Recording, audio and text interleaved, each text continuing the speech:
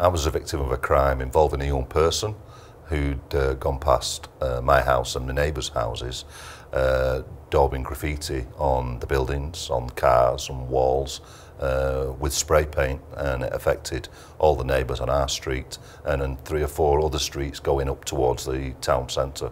It damaged the cars and it damaged the community well-being. I was very upset and very angry. The effect on my family's been quite far-reaching, really. My wife actually wants to move away from the house now, and my daughter won't sleep in the house anymore if we're not there. And she's 19-year-old now.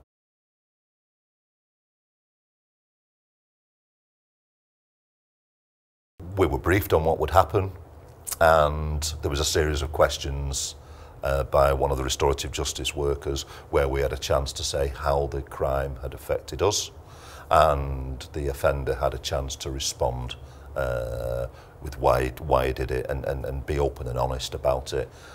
Questions answered, but I also wanted to inform them of the impact that they'd caused and the anguish that certain people felt. I wanted to know why they thought it was appropriate to do this. The fears and worries that I had about becoming involved in restorative justice are probably the same thoughts and fears that many people would have. It's the fear of becoming a victim again because you've become involved in it. Also, it's quite a time-consuming process because the restorative justice team want to make sure they get it right, that it's right for the offender and that it's right for the victim. We just sat in a circle and the offender came in with his mum and his nan. I wanted to know why he'd done it there and then. I was looking at his facial expressions about, was he smiling or was he upset? When he explained about his family problems, I actually felt very sorry for him. And that was a really good process because you could see the whites of his eyes and you could see whether it was genuine, you know, and that was good. It was also nice to know that he was supported by his family, by his mum and his nan.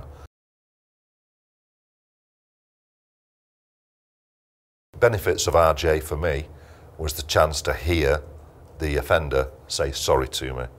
That was important, and I felt a lot happier that I'd expressed to the offender the impact that his actions had had and the ripples that it had caused throughout the rest of my family and the community where we live.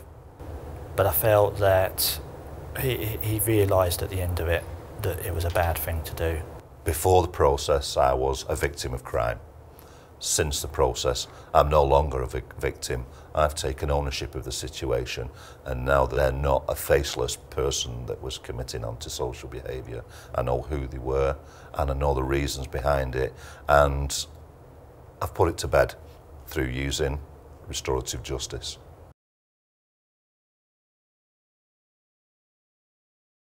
The rest of my family refused to get involved in the restorative justice process for the reasons that we've discussed earlier, that a lot of people fear and feel.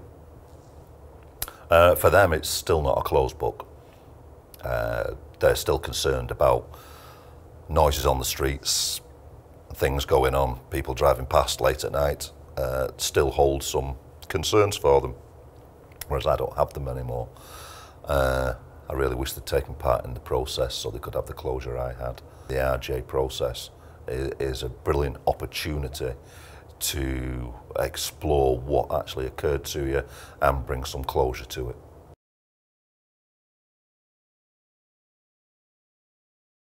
I think restorative justice could be used for victims of many types of crime.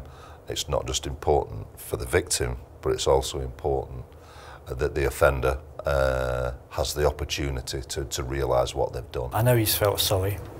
I know he's moved away from the local area, and I know he's done more education, further education for what he was wanting to do.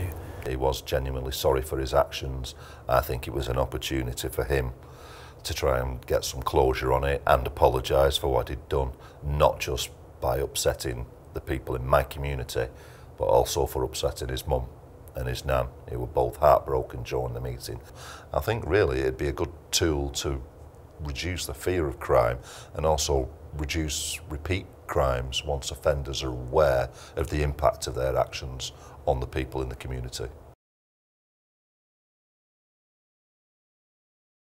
I can empathise with people who are going into this situation for the first time, that meeting someone who has done something to them personally, physically, you know, or their property.